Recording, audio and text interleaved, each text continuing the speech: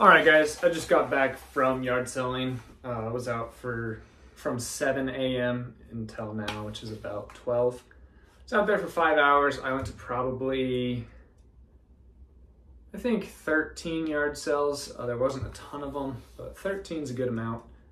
While I was out there, I thought of this video that I could share with you guys, which I'm labeling 3 or 4 or 5. I don't know how many tips I'll end up sharing. But these psychological tips that you can use at garage sales to lower your cost of goods, to get things for cheaper so that way you can sell them for more. So diving right into it, the first tip is never ask how much something is with the brand name attached to it. For example, never ask, hey, how much do you want for this Callaway driver? You go up to them and you just say, hey, how much are your golf clubs? And then if they say, oh, which particular one do you have, you can show them and they'll tell you, oh, I want 15. They may see that it's Callaway and be like, oh, for that one, I want 50. But you just show them what it is. You never actually say, hey, how much do you want for this Callaway Big Bertha vintage driver that you can't really find in stores anymore? They're gonna be like, oh. And that's obviously an exaggeration, but just attaching the brand to something increases how much you're going to have to pay for it typically. So another example, you don't want to go up and say, hey, how much do you want for this Polo Ralph Lauren shirt? You just say, how much are your shirts? And usually they'll say 50 cents or $1.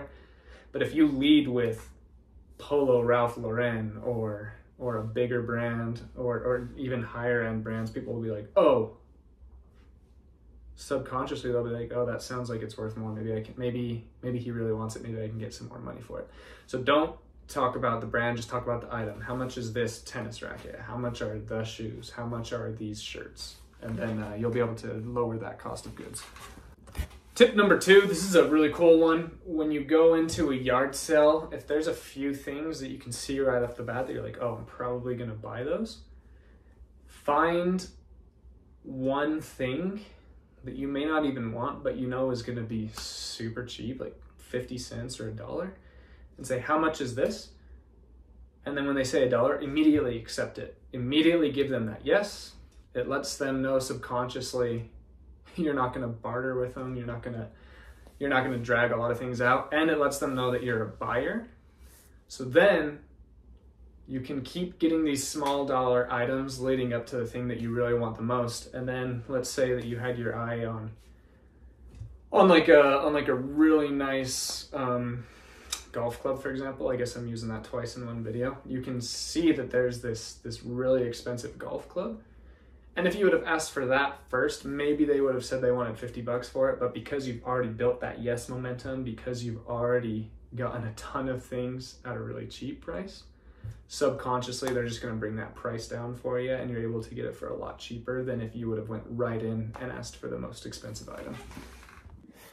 Tip number 3, each time I walk up to a yard sale, I always immediately say good morning or good afternoon, if it's obviously the afternoon, but I do the majority of my yard selling in the morning because the early bird gets the worm. I guess that's a tip in itself. Get there before everybody else and you'll get everything that they can't. So, but yeah, anyway, this tip is when I walk up to a yard sale, I immediately greet them with a decent volume, with confidence, good morning. And then I immediately say a joke. This is kind of a skill that you got to develop over time. Sometimes it's going to be awkward, or sometimes you're just really not that funny of a person, but you don't have to be. The easiest joke is a lot of people wear sports memorabilia, not memorabilia, sportswear. So like you'll see guys wearing cowboy shirts or a Lakers hat, Miami Heat. You'll also see people that have their, MLB apparel, like they got their Dodgers shirts on or things like that. The easiest joke is to just make a sports joke. This morning, I went up and a guy was wearing a Packers hat, which was easy. I just go up and I say, good morning, but you may not be having the best morning because Aaron Rodgers is with the Jets, and I'm sure that still stings today. He laughed. We talked about we talked about the great career that Aaron Rodgers had, but it still wasn't good enough for that man for him to leave on those terms. So, and then we just started talking, and then I started asking him how much for this, and he's like, take it. I'm like, no, let me give you some money. He's like, no, everything is gonna go to a what are those called? I go to them every single day. Everything is going to go to a thrift store anyway, so just take it. And I still gave him a few bucks for everything. I only took like 3 things, but he was going to give it all to me for free. I just gave him $1 per item, and they're all going to sell anywhere from 15 to 25. So just being a genuinely fun, happy guy that people want to be around is going to go a long way for you, not only in yard sales, but life in general. Many doors are going to open up if you open up. So be funny and charismatic, do some jokes. Other examples of jokes, sometimes my town in particular is growing really fast. And so sometimes when I go to a place that has, you can tell the home is older, but then you can see newer homes around it. I like to ask them, how long were you guys here by yourselves before all the neighbors started moving? And they're always like, man, we've been here for 33 years. And now, just 2 years ago, now we got neighbors, and we like them, but we were here for the, for the quiet mornings, but those don't exist anymore. You just kind of go back and forth with them. But yeah, just genuinely talk to people and be nice, and you're going to see that price come down. They're going to take you to the backyard and show you some cool stuff. They'll ask you, what are you looking for? So this morning, I was really nice to this guy. They're moving to Tennessee. I talked about John Morant for a second, all that good stuff. And then he said, so are you looking for anything? I'm like, I buy a little bit of everything. I'm actually looking for, baseball bats. And he's like, goes inside.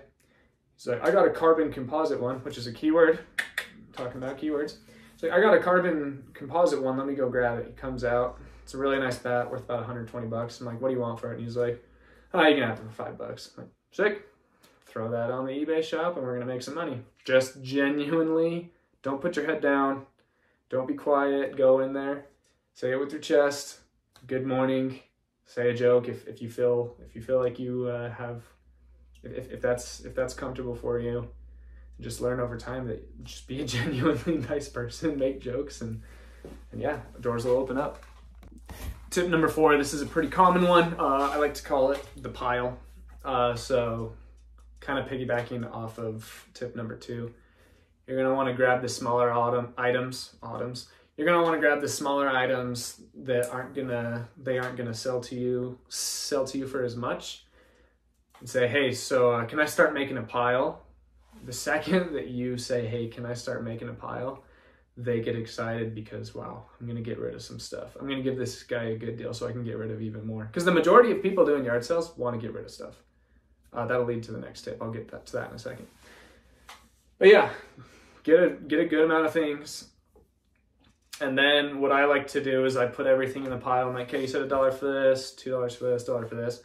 And I throw in an item that's worth a little bit more. And then say, sweet, so how much do you want for all of this?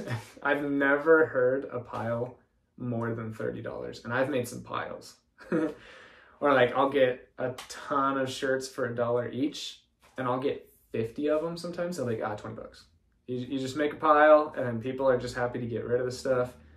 You made your jokes. You were a nice guy. You talked about the weather. You talked about sports. You talked about all that good stuff. You talked about getting up early, making those jokes. You made your pile. Now you have a ton of stuff that you got for super cheap, and no one's crabby about it. I kind of led into this one. Another psychological tip is you can literally ask people after you've done your warm introduction, after you've made a joke or just, had a small conversation with them.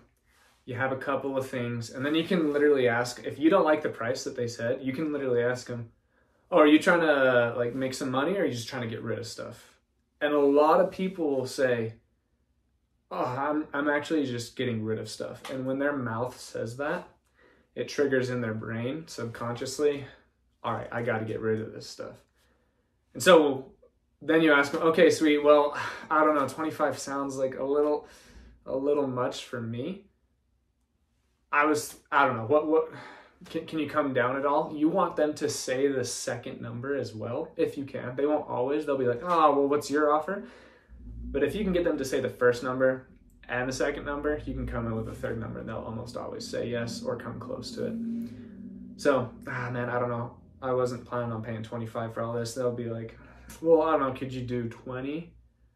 I'll be like, yeah, I mean, that's around a little closer to what I was wanting to pay. Can you do 15? Almost always they'll say yeah to 15 if you've done the prep work to get there.